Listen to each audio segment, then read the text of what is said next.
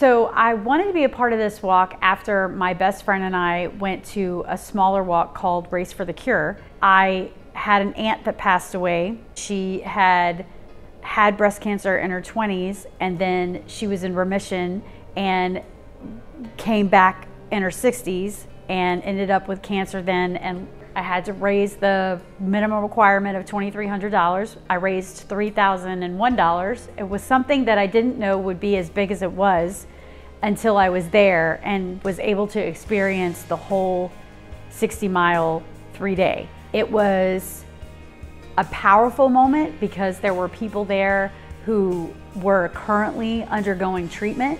There were survivors there.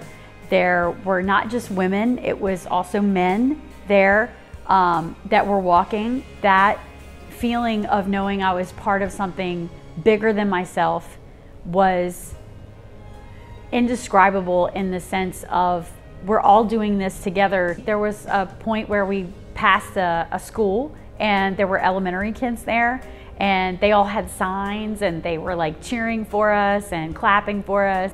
We want to do it for all these people who have suffered, all these people who have had to come through some kind of chemo and some kind of therapy, trying to get through just this disease that can last for years or a lifetime. All that money that is raised, which can be millions of dollars over the course of a year, with all the walks that happen in different cities, they're usually bigger cities, they will take all of that money and it goes towards the research for finding a cure. To prepare for the walk, they have an actual training calendar that you can use. It starts out kind of slow and you just do a little bit at a time, and then it builds up till you get to the actual walk. I like to get a shirt every year, and it's just a t-shirt that I get paint pens and I have everybody sign it that is either struggling with cancer or knows someone who has passed with cancer. My shirt this year actually says "More Than Pink,"